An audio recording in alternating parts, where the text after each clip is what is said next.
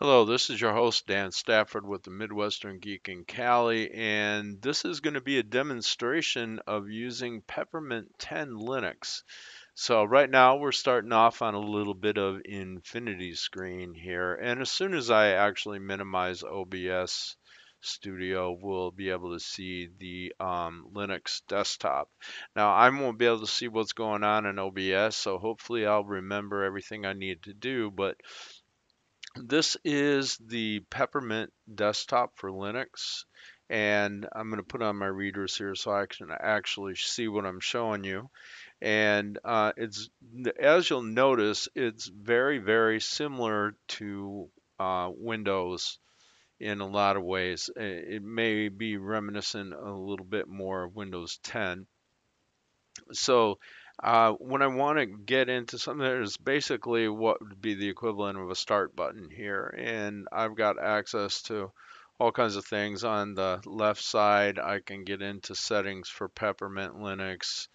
Um, there's all kinds of options here. Software manager to install new applications. This would be to do updates, etc. Terminal is like the command prompt in Windows. Media player will play movie files.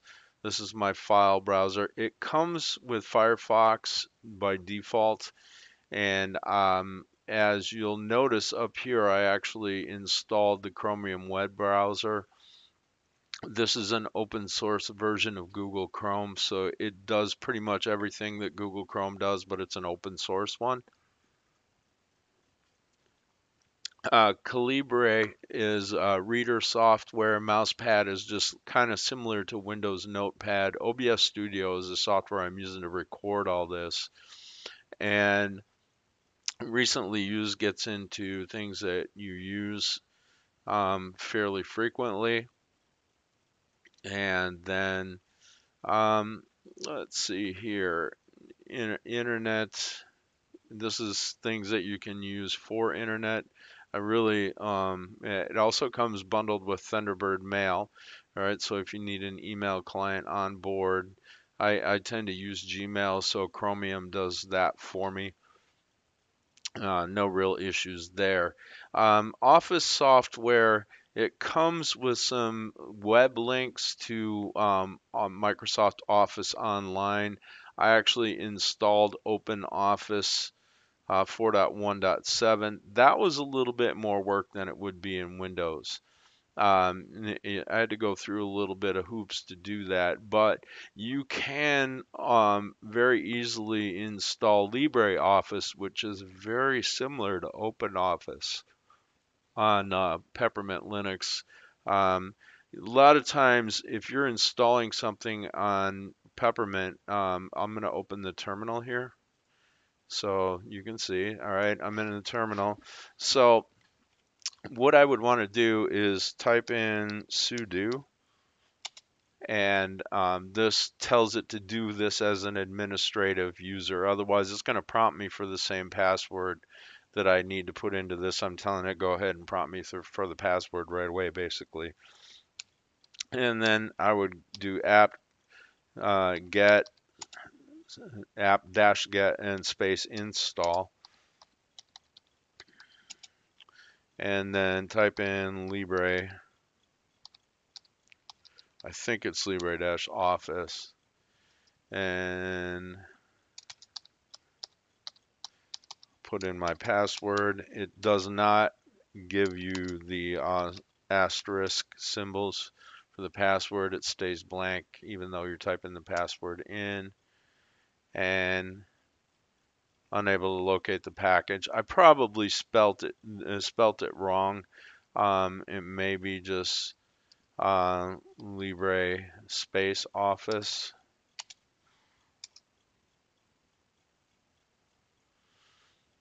All right, so I'd have to look around for it, but that's trying to do it through the terminal. Okay, so let's take a look in the software manager, which is a lot easier for most people. It's a graphic tool.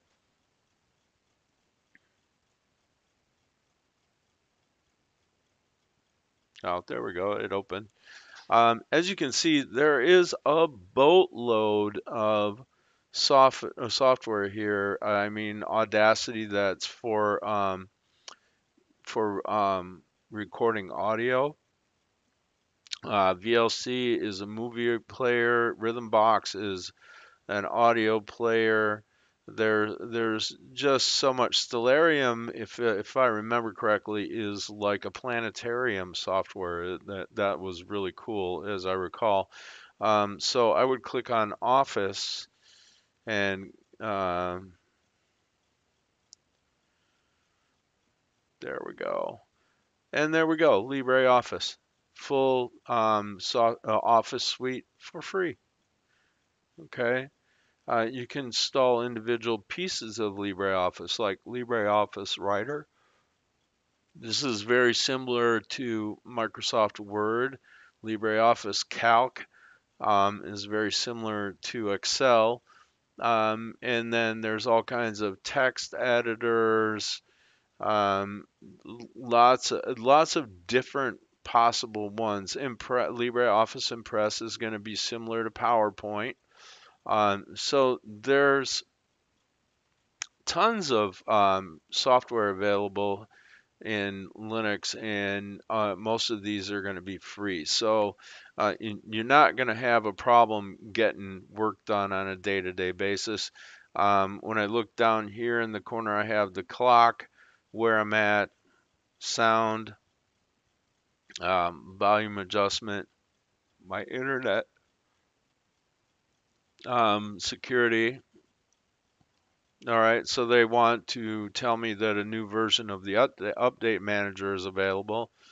Mint update, and let's see. I haven't really run one of these, so I think I could just click there and it should run it.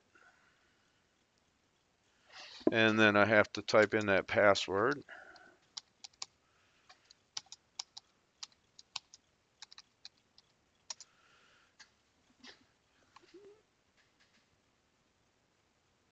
And it's going to chew on it for a minute. Now this machine that I'm working on only has 4 gigs of RAM, and it's got a little bit lighter processor. It's not a very heavy duty processor at all, but you can see it runs fairly responsively. Peppermint is based on Ubuntu Linux, but it's a little trimmed down and lighter weight, so it doesn't need quite as much system resources. This is definitely easy on the system resources. It runs pretty well with uh, uh, they have quite a few updates available here.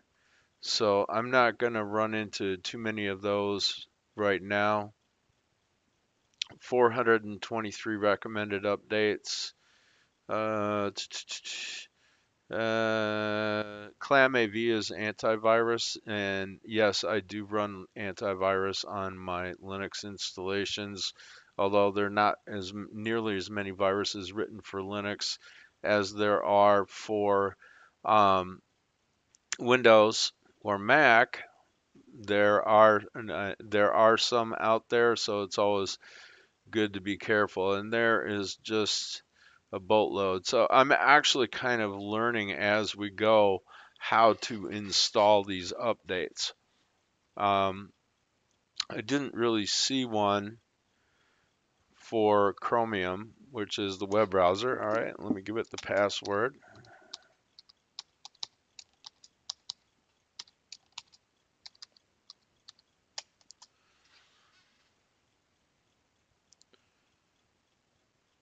And if it asks about a reboot, I'm not going to do that because obviously that'll stop the recording.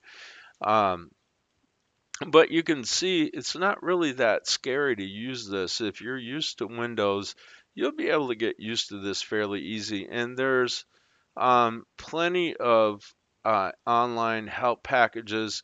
A lot of times, the help for Ubuntu, which is bigger and more well known, that Peppermint is based on, the a lot of the help for Ubuntu will work in Peppermint because it's based on Ubuntu. So there's a lot of documentation, and Ubuntu is probably one of the most popular desktop Linux operating systems around. It just uses more system resources and it's a little bit bigger, comes with a little more software, and uses a little bit more system resources than Peppermint does. So I went with Peppermint on this, and I'm really liking it. Now customized the desktop. I just right clicked on the desktop and clicked as on customize, and layout. I can change icon size, direction, desktop settings I've got access to, desktop icons, computer, home, trash. Trash might be a good one to turn on. Okay, good. I just turned that on. Network, let's go ahead and, I don't like that. I'm happy with the network being down here. And let's put computer, we'll turn that on. That probably will give me access to like the drives and stuff. But notice down here, this one that looks like a file cabinet, I can get at my files right here. So I don't really need to go hunting too far to find my files or any of that. So I'm okay there. It's almost done downloading all the packages for the updates. We'll let that go. While I'm at this, maybe, I'm going to let that run a little bit before I open any Office software. I kind of want the updates to finish before I open anything and try to show you anything in case it kind of crashes whatever I'm working in as I'm doing the recording here. Um, yeah, with any luck, this won't take super long, but yeah, it's not terribly scary at all. I think I can go ahead and get in Chromium, and I didn't see any update for OpenOffice, so I can probably show you both of those without much trouble. So I'll right click Chromium and open it. I think it would work just as well if I double click left. Okay, it does. Here we are in Chromium. I'm going to switch tabs. I don't really feel like showing off my Gmail or anything like that. Super Aquarian is, you can just go to superaquarian.com. This is one of my blogger blogs. Notice I created all kinds of pages about this. Um, so if I take a look here, I didn't really do, yeah, here we go. This is stuff about Aquarius. This is actually my birth chart over here. You can click on that and make it bigger.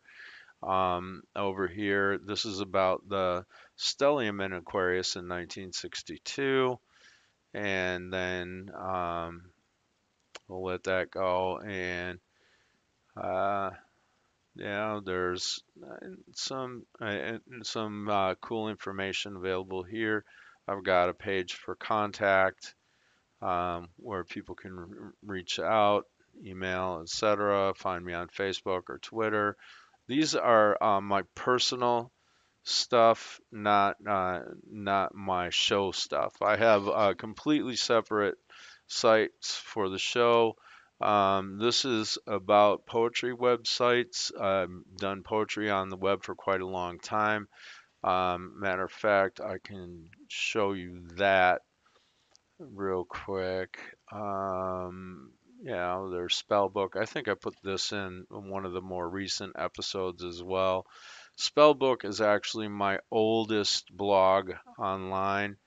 Notice it's opening stuff a little slow because it's kind of busy chewing on in the background on all those updates.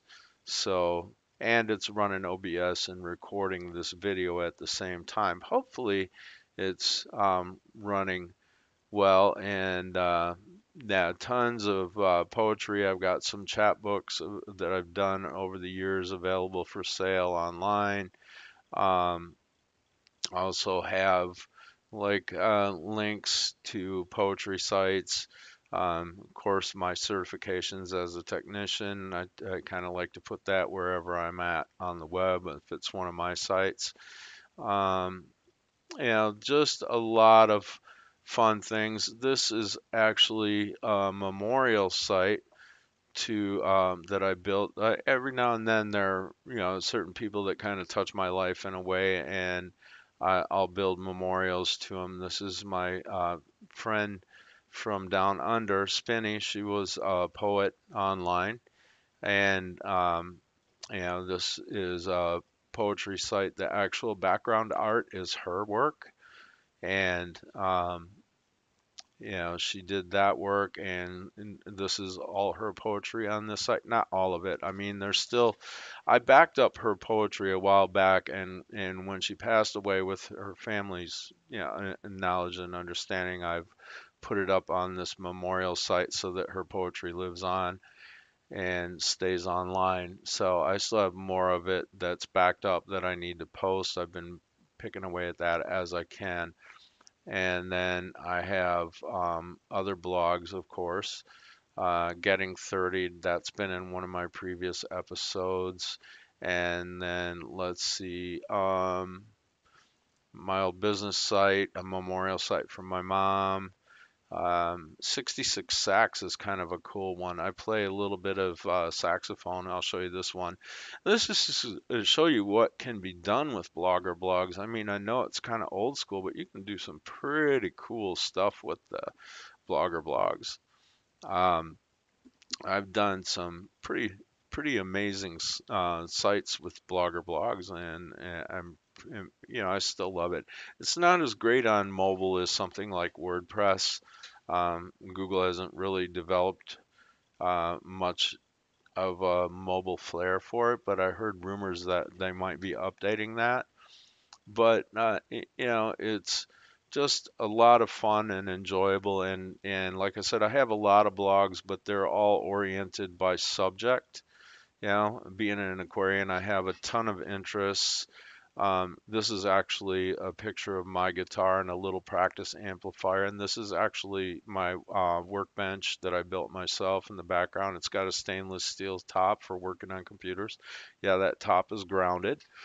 I built it. Mostly the corner posts are all 4x4s. I have 4x4 and 2x4 braces underneath. There's a double 2x4 brace in the center. I have a vise on one end of this thing. You could put an engine block on this workbench. It's stout. And then this is my Fender Stratocaster. It's a Mexican-made Stratocaster. I call her Rosie. She's like a rose red finish and a rosewood fretboard. Beautiful guitar, plays like a dream. And the saxophone is mine too. It's 1966 Selmer Bundy tenor saxophone. Okay, so as you can see, getting around on the web is not that difficult on Linux. It pretty much works the same as on a Windows machine. You open a browser, and as long as you're connected to the internet, you go to whatever site you want. So let's take a look. Um, I'll go ahead and open up Open Office, and we'll give that a minute.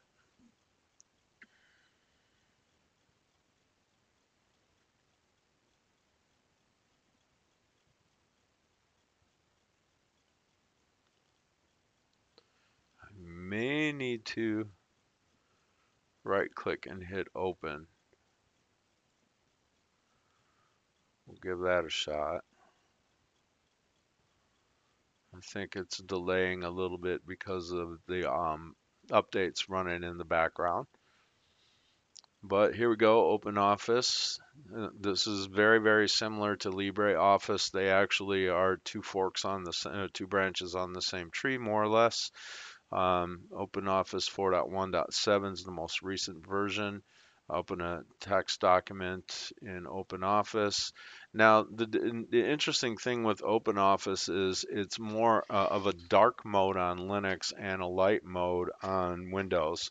which kind of freaked me out a little bit at first, but that is a difference and takes a little bit of getting used to. But it does pretty much, this would do just anything like Word will almost.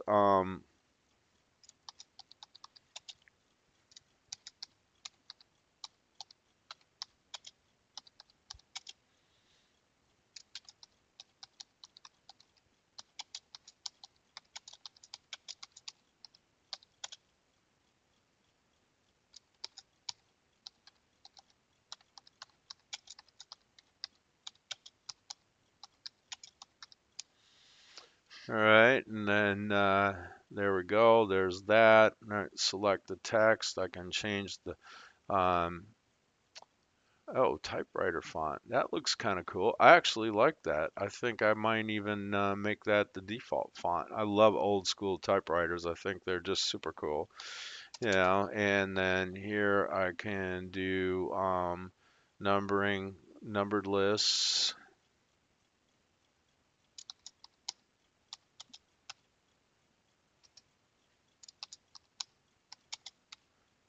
etc. And then over here I can do a bullet list. All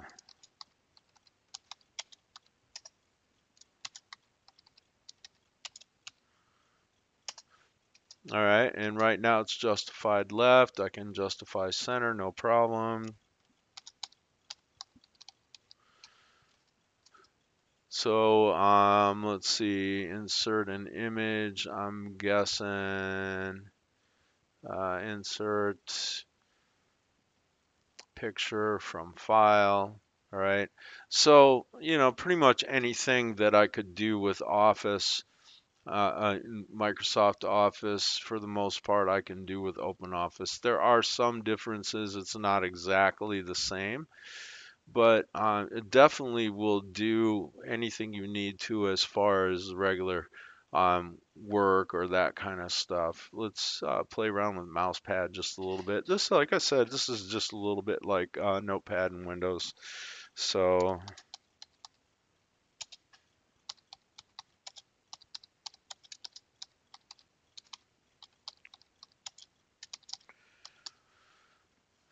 not really all that hard. And the biggest deal is if there's not software that is already bundled with